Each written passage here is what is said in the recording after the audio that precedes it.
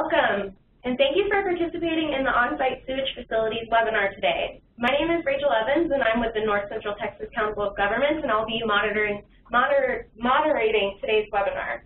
A few housekeeping items. We will have 4 presentations today with time for questions at the end.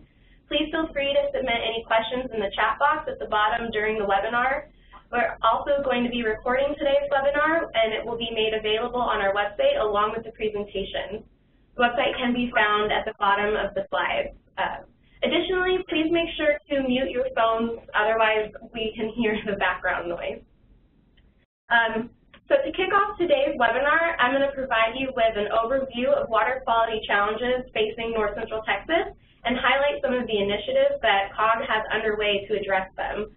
Then I'm going to throw it over to our presenters who will discuss different strategies for managing on-site sewage facilities and some funding opportunities for rural communities related to sanitary sewer infrastructure. But first, a brief overview of who we are. The North Central Texas Council of Governments, or the COG, is a voluntary association of local governments. We're one of 24 COGs in Texas, and our main function is to transcend jurisdictional boundaries to promote sound development and facilitate cooperation among our member governments. Why is COG interested in water quality? Well, the short answer is because our member governments recognize the importance of implementing water quality initiatives in order to maintain a high quality of life for residents in North Central Texas. Water quality impacts the health and safety and welfare of residents and also the ecosystem and long-term economic growth. Some water quality challenges in North Central Texas and the Upper Trinity River Basin are associated with bacteria impairments. Impairments is a term used by the state of Texas to define water bodies that are not meeting their state-mandated water quality standards for their recreational use. Some sources of bacteria are listed here, including bird and wild animal waste, pet waste, stormwater runoff, sanitary sewer overflows, agricultural practices, wastewater treatment plants, illicit discharges, and on-site sewage facilities, the topic of today's webinar.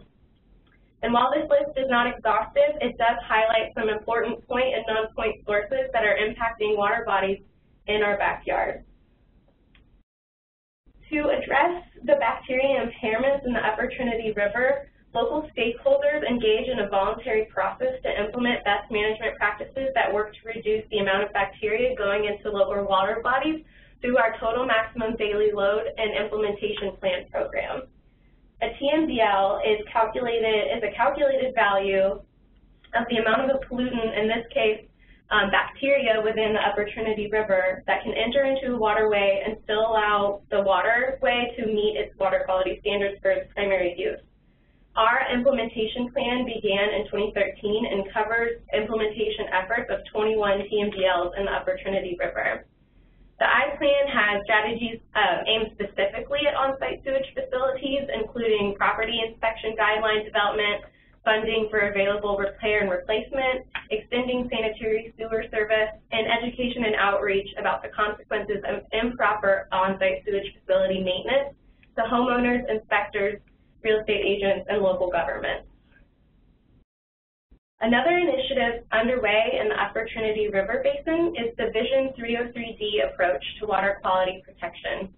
The Vision 303D approach is a strategy developed by EPA that gives credit for implementing alternative efforts beyond a TMDL to reduce bacteria going into the waterways. This stakeholder-led effort was initiated in 2015 in the Upper Trinity River Basin to assist TCEQ with implementing the 303D vision approach in a priority area. The vision aims to cover almost 30 bacteria-impaired water bodies by 2020. NCTCOG also works in water quality management planning, and we contract with TCEQ to engage in this program within the region. We're the designated agency for the development of an annual water quality management plan, which provides an overview of efforts underway and future planning needs related to population growth, water quality, and wastewater management, including wastewater capacity needs. COG also offers technical and outreach support to watershed protection initiatives throughout the region, and we perform conformance review of wastewater infrastructure projects to ensure they adhere to the goals of the Water Quality Management Plan. The map in the upper right-hand corner shows the water quality impairments that were established by the 2014 Texas 303D list, the purple being our bacteria-impaired waterways, and the bottom right show our wastewater treatment plants by capacity. Here's my contact information. If you have any questions, please feel free to call or email or write any questions in the comment box about the programs underway within our Council of Government. Next, we will be hearing from Will Morrell with Houston-Galveston Area Council, who will provide an overview of their on-site sewage facility management program. Great. Hello. My name is Will Merrill. I'm an environmental planner with the Houston-Galveston Area Council. And I'm here to talk about our OSSF initiatives here at HGAC. Will, you may need to click back into your screen. Okay. There you go. There we go. All right, so the map on the right-hand side shows the HGAC area. We cover 13 counties, Walker County to the north, Colorado, Wharton County, Matagorda to the west, and Liberty Chambers to the east. It's a very large area geographically, and we're the only COG in Texas that is part of the Clean Rivers program. So we're a lead partner agency, and we manage the ambient water quality monitoring within one river basin, the San Jacinto Basin, 3 coastal basins, and the bays and estuaries that drain into Galveston Bay. So why are we interested in on-site sewage facilities? And just, I'm sure everyone is aware, but an OSSF is any system that collects, stores, separates, treats, and then disperses wastewater on the same site in which that wastewater originated. There are many different types. There's conventional septic systems, there are aerobic systems that are pretty much many wastewater treatment plants. But the key is on site. And if it leaves the site and drains into a waterway or doesn't get treated in the upper layers of the soil and drains into the groundwater, it's not performing as it's supposed to, and therefore it's contaminating the waters of Texas.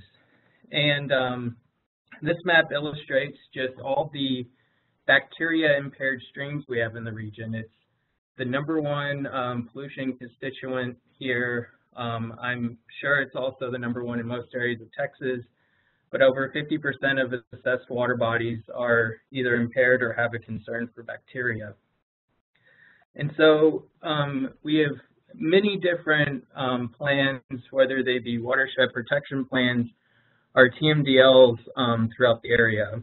And the plans that are kind of that goldenrod color, and also the center one, the Bacteria Implementation Group, TMDL, those are all HGAC-run watershed plans. The ones in purple are partner agencies throughout the region. They're the project managers for those.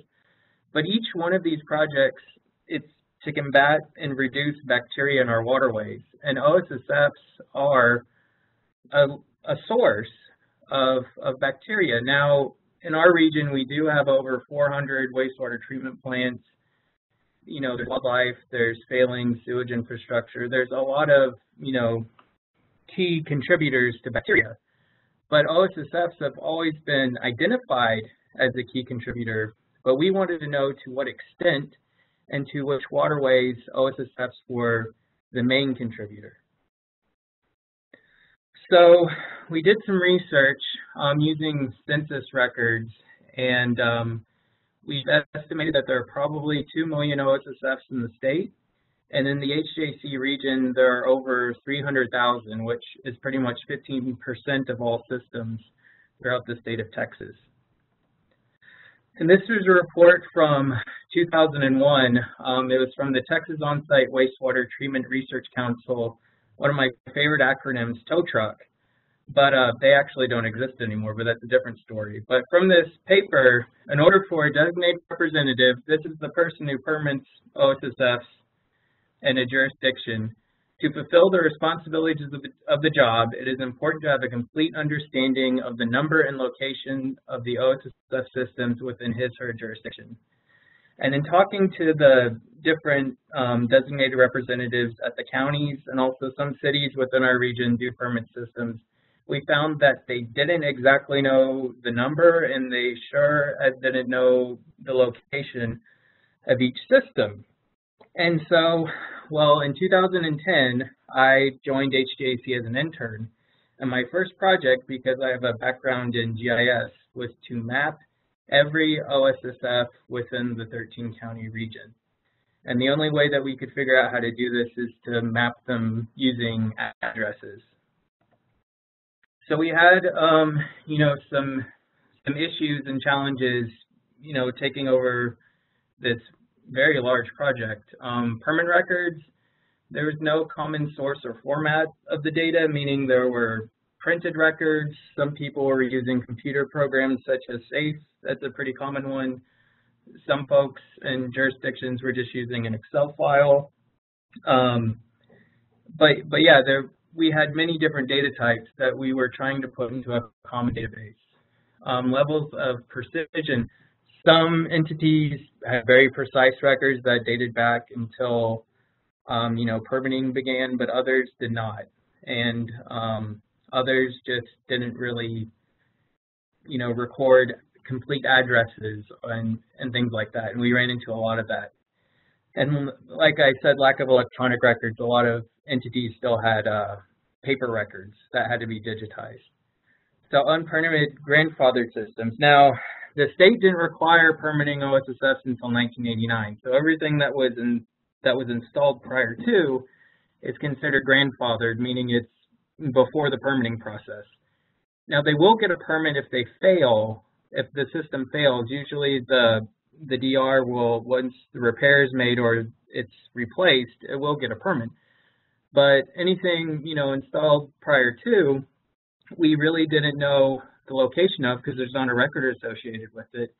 The condition, they're very old, and intended use, meaning, you know, there might be a 250-gallon tank installed at a 2-bedroom home that, you know, 2.5 people were living in, but now that home has 6 people living in it, and the tank just can't meet up to that capacity. Also, soil type, before formal permitting began, soil type wasn't usually taken into consideration. They do perk tests, but that's a little bit different.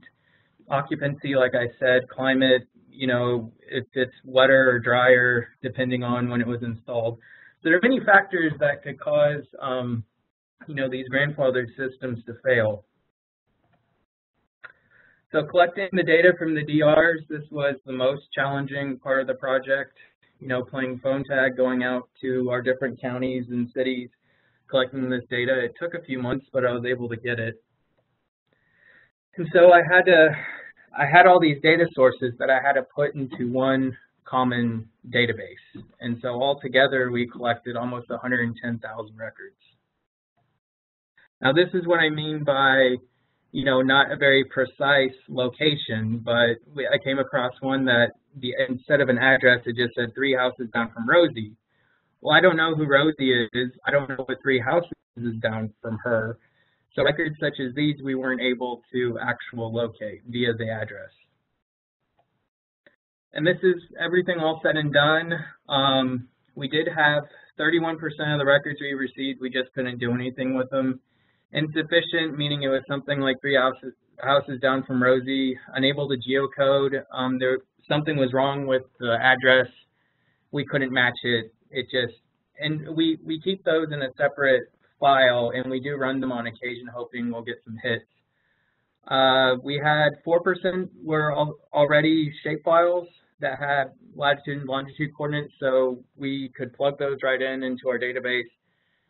Street address points. Now, these are points that we identified to the street network, so it's not actually on the property itself. It's on basically the mailbox in front of the house. And parcel ID centroids, we do have parcel or property boundary data sets for 8 of our 13 counties. And we were able to identify the address to the property And so we didn't know where on the property the OSSF was located, so we just put it right in the center. So that's the different hits, I guess you could say, we got with this mapping project. So this is all said and done. These are all of the OSSFs within our 13-county region. Like I said, we had almost 110,000 records collected. We were able to match about 3/4 of those, and we did have quite a few records remaining. Now, in order to prevent data loss in the future through our bacteria implementation group, we were able to procure GPS units for our designated representatives within the region. So each county and some cities do have GPS units so when they go out and permit a system, they can take a latitude and longitude coordinate. And we still ask them to submit records for us. We're growing this database through the years, and most submit on a monthly basis. And so we're getting really precise locations now of our on-site systems instead of having to use something like, address mapping. So, like I mentioned, we had over 30,000 records that we weren't able to identify, plus I received 110,000, and as I said at the beginning of this presentation, we had about 300,000 records within the 13 counties. So we ran a GIS analysis to try to identify these grandfathered, illegal, the common term is bootleg systems, and those systems we might have missed. And so the next slide is kind of a zoomed in picture, but this is Harris County. All of the properties that are kind of this goldenrod color, they're properties that are within sanitary sewer service boundary. So we know they're getting sanitary sewer. The red properties are outside of that, outside of service area boundaries. And these teal colored properties, those are ones that we know have an OSSF because they're in our database. So this gives us an idea of areas that must have some sort of sewerage, whether it's an on-site system, an outhouse, or something, because they are either commercial, industrial, or residential properties that have to have some sort of sewage treatment.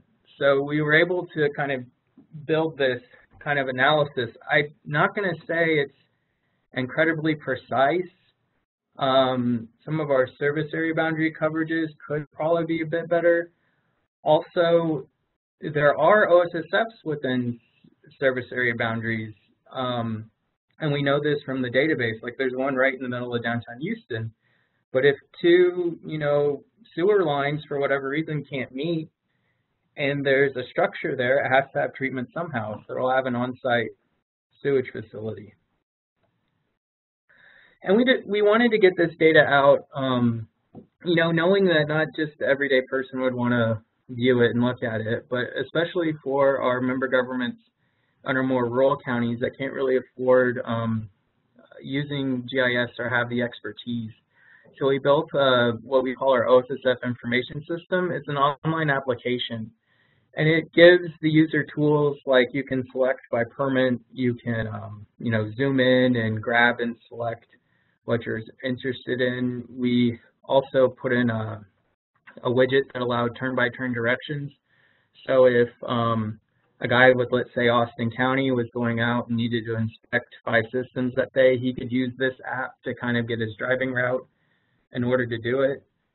I will say I do have the URL at the bottom, but we are currently updating it. When we made this app, it was made with Adobe Flash, which I'm sure some of you know that Apple does not support anymore, and Google Chrome is not supporting it. So we are updating the application to JavaScripting, and it's going to take a little bit of time. But check back. If you go to this URL and it won't work, I promise we're going to have something up and running in the next few months.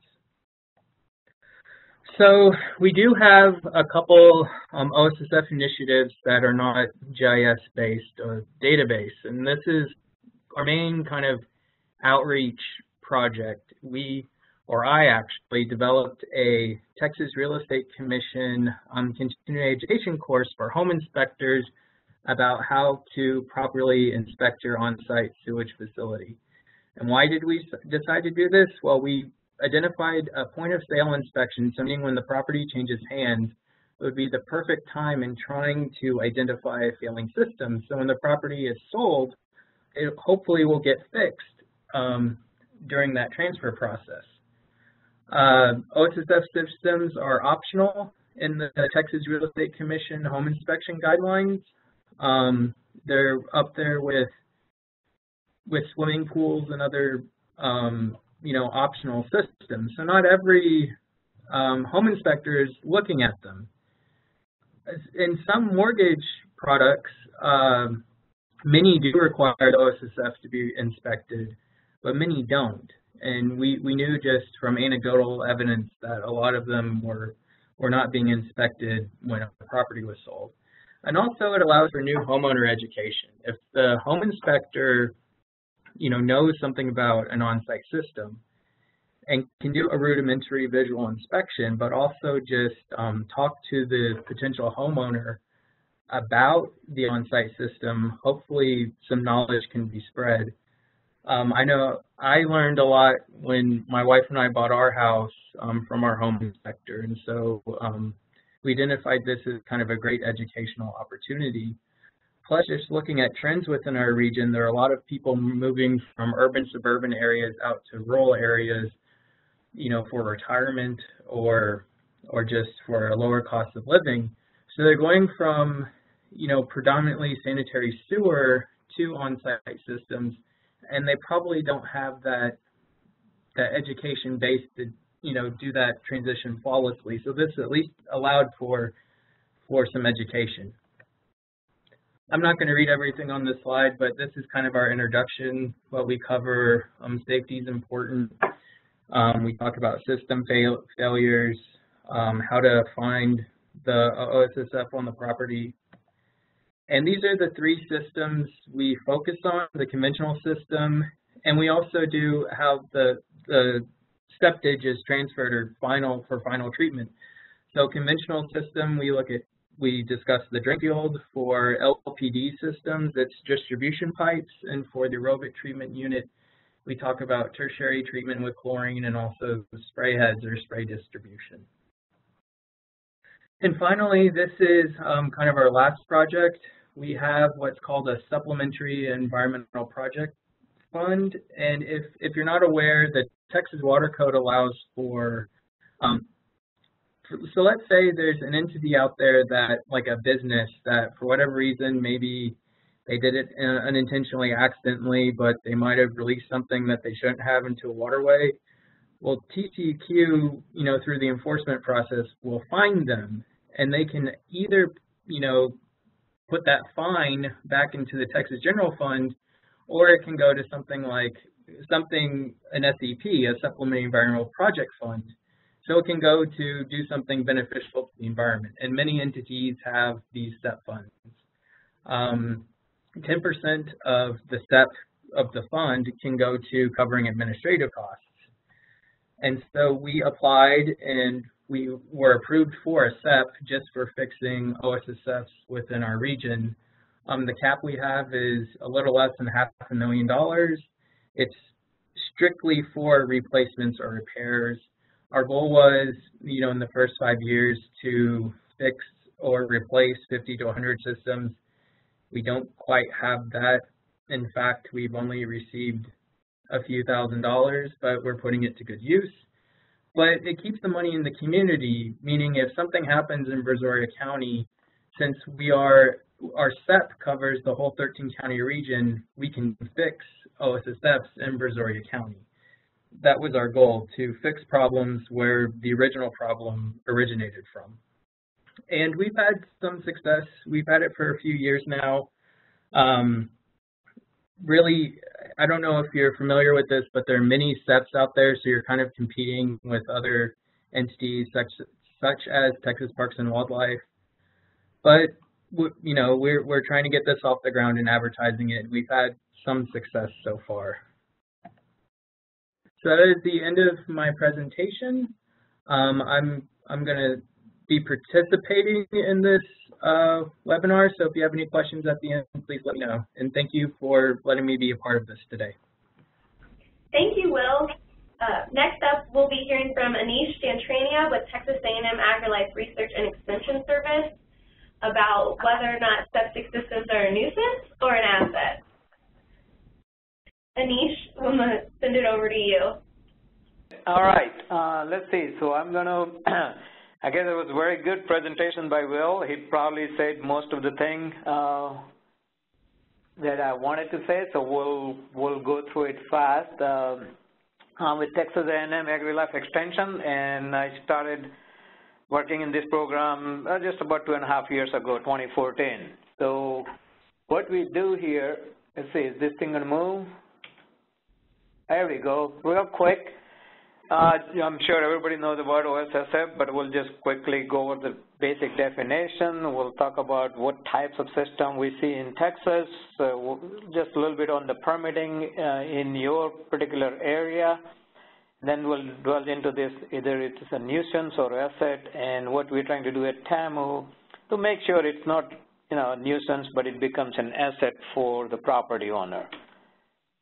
So as Will said, these systems are basically wastewater treatment systems, and they also treat and dispose wastewater for homes and businesses where there are no sewer connections, or people either can't connect to sewer because there is none exist or they don't want to connect. In an academic sense, there is a source of wastewater right there that comes to some type of pretreatment unit that treats the wastewater a little bit, not completely, but then finally we rely on what we call soil environment for that final treatment.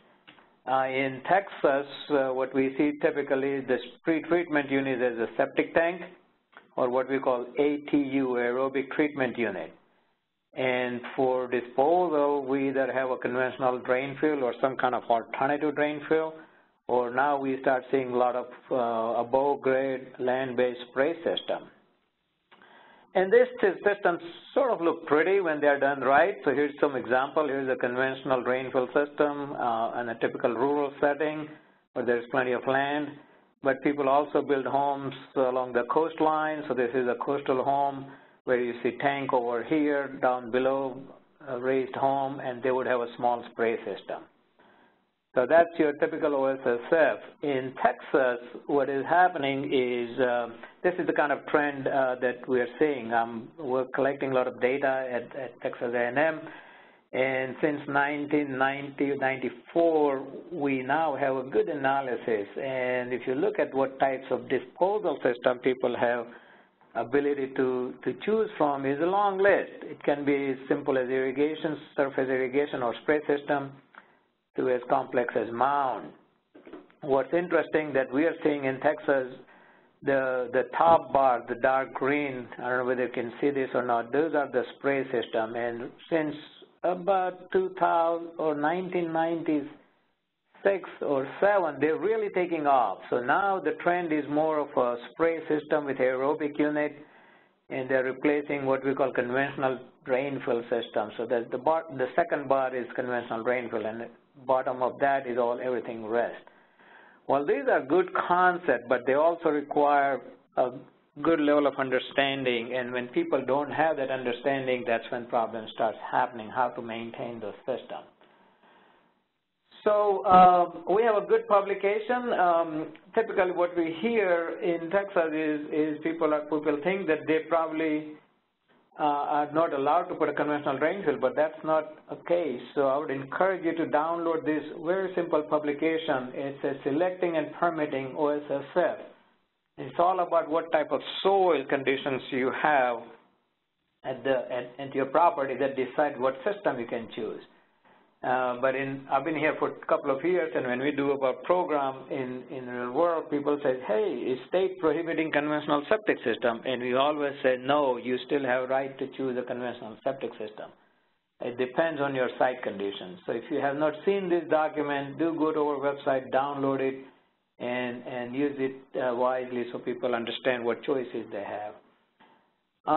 In the area, North Central Texas, I was just curious to see what you have going on. Most of the permitting process is done locally, as we all know. So out of your 16 county, if you happen to be in this county, Denton, people have choice. I mean, there are a lot of different DR entities. In this county, there are literally 18 different permitting entities that people will have to go and get their permit. On the other hand, you have the other counties, like some small counties, they would have just a couple of entities that would issue permit. What happens is all these entities, they do report to TCEQ at the end of the year or monthly basis about their permitting activity. And we are using their data set to figure out at the state level what the count looks like.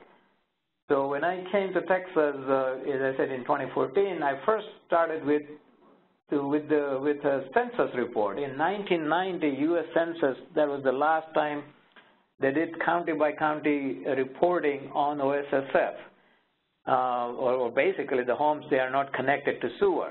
So I started that as a background information, as a baseline.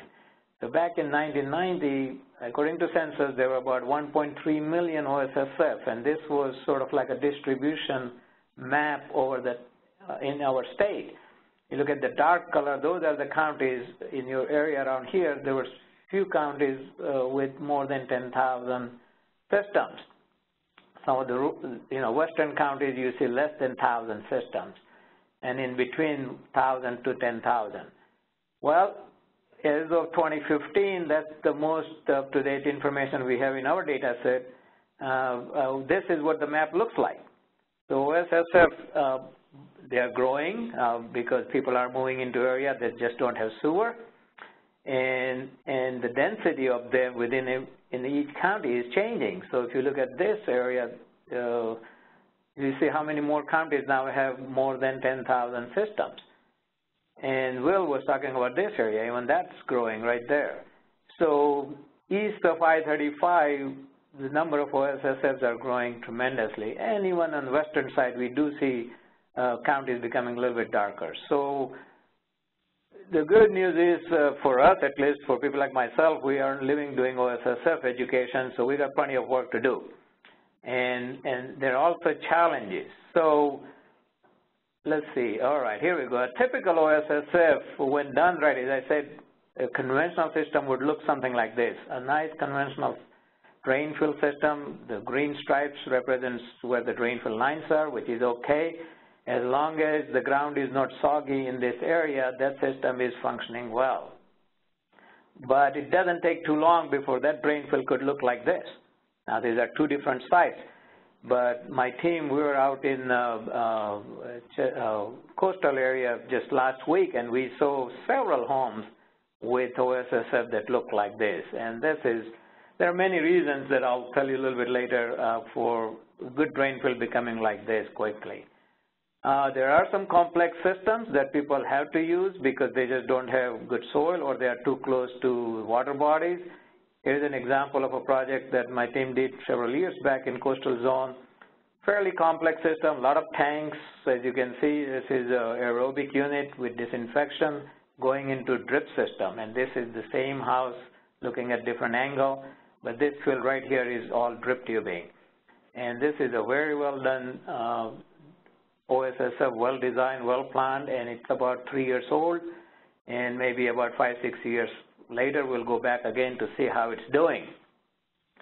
The spray, ATU and spray, a typical home with ATU and spray will look like this. This is the aerobic treatment plant somewhere here, and those little white pipes, they are the spray nozzles. And again, what happens is all this OSSF will become a nuisance for one of these three reasons, or all of them. Either they are not designed properly, what we call a misfit. Either the system is misfit for the site or for the user. And this is the designer problem. Or they are not installed properly. Even if you have a very well designed system, if it's not installed properly, it will not function. And if you have well designed and well installed system when not maintained properly, you're going to start seeing things like this. And these are all the nuisance that we see typically in field. And when an OSSF becomes like this, it is really not, it becomes a nuisance rather than an asset. So what we are doing at TAMU, our goal is to educate and train homeowners, licensed professionals, policymakers, pretty much everybody who's interested in this field to educate them, to make sure they understand what these things are. We also do a lot of research and demonstration, and now we are focusing on inventory and mapping. As Will says, we got to know where these things are. That's number one. If we don't know where these things are, we have a hard time. And if we do it right, we can literally stop all this, what we call failing OSSF or not properly functioning OSSF. We offer classes. We can come to your area. Here's Ryan Gerlich. He's doing homeowner class where we have either 2-hour workshop just to give a brief introduction of septic system, or we offer a full day 6-hour class, how to properly maintain your aerobic treatment system and the spray system. We also offer CEU, Continuing Education Unit program, for licensed professionals. We have 2 classes, one for 8 hours and another for 16 hours. All these classes do have a fee, and we can discuss that if you are interested. Another thing we have on our Relish campus in Bryan, Texas, is a hands-on training center. It's a very good, excellent facility where you come, you get to see all these units close up. It's a conventional septic tank, how it works, or an aerobic system, different types of aerobic system, different types of disposal system, and it's a great facility for everyone to get to see and get hands-on experience. Here's my contact information. Right now there are 2 of us, main team members, myself and Ryan Gerlich. We also have a simple website. We try to keep it up, but you find all our documents on that website. And I'll be here for the remaining of period. Thank you. Thank you, Anish. Next, we're going to throw it over to Terry Chenoweth with USDA Rural Development to learn about the Water and Waste Disposal Loan and Grant Program. Terry, we're sending it to you.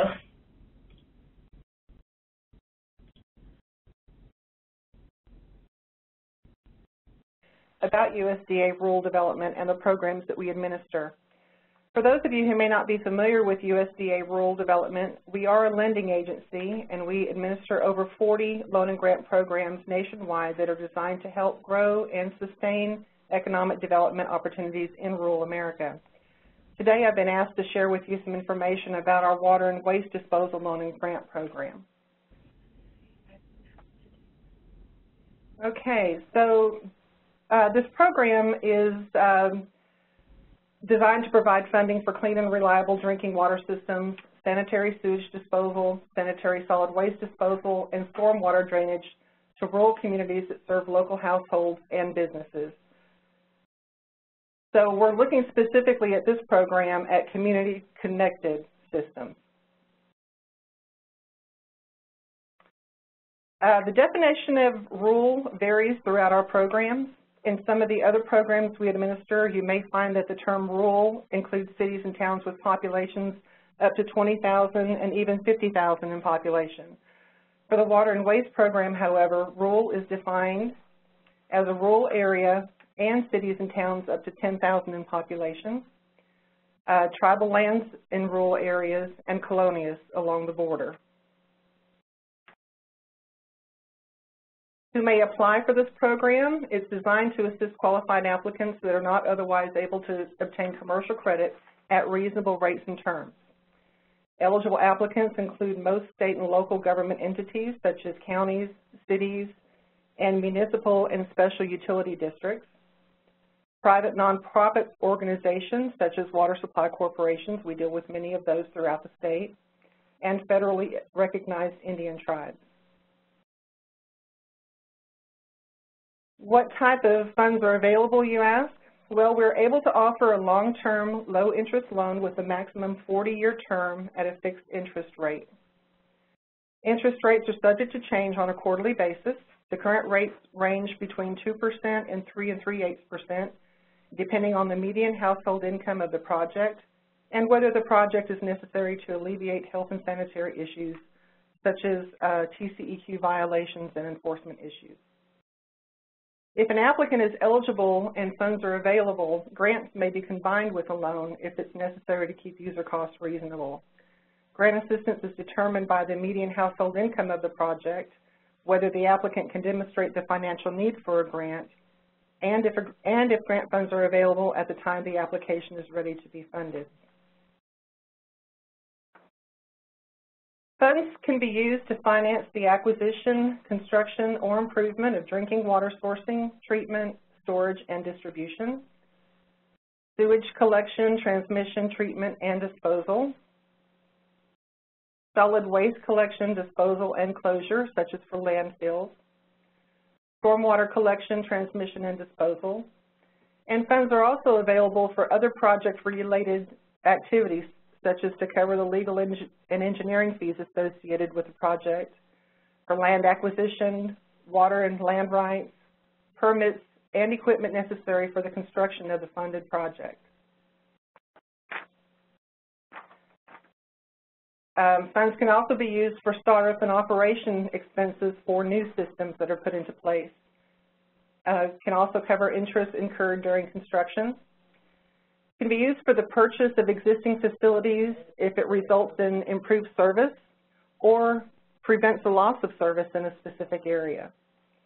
And it can be used for other costs that are determined to be necessary for the completion of the project.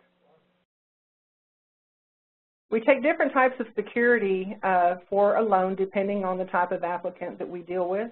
For municipalities, municipalities will issue bonds that we will hold for the term of the loan. Those can be either revenue bonds or general obligation bonds or certificates of obligation. For nonprofit entities, we'll take a note in deed of trust for the term of the loan.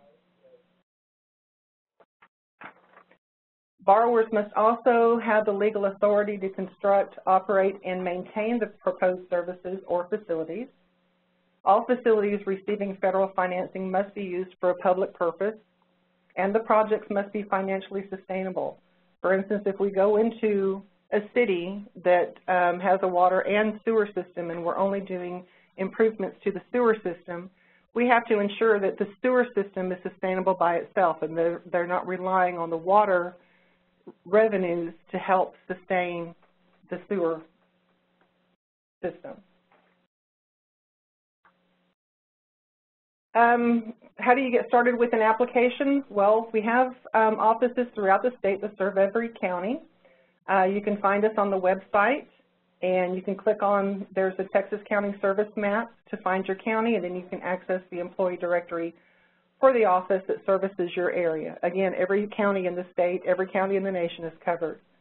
And although I didn't go into it in these slides, we do also have financial assistance available to very low-income homeowners in rural areas who are not tied to centralized sewer facilities. Through our Section 504 Single-Family Housing Repair Loan and Grant Program, funds can be made available to improve or modernize a home, to make the home safer or more sanitary, or to remove health and safety hazards such as to repair failing septic systems that we were talking about today. For this program, the maximum loan is $20,000. It can be repaid over a maximum term of 20 years, and the interest rate is fixed at 1%. The grant funds are available to elderly homeowners age 62 or older who cannot afford to repay a loan, and then the maximum lifetime grant assistance available through that program is $7,500. So here's my contact information. I'm in the Hillsborough office. I actually serve 26 counties. Several of the counties that are in the COGS area fall within my area as well. So if you're within those counties, I would be your contact. If not, again, you can access our website and see who services your county and find out about the other programs that we administer for rural communities. Thank you. Thank you, Terry.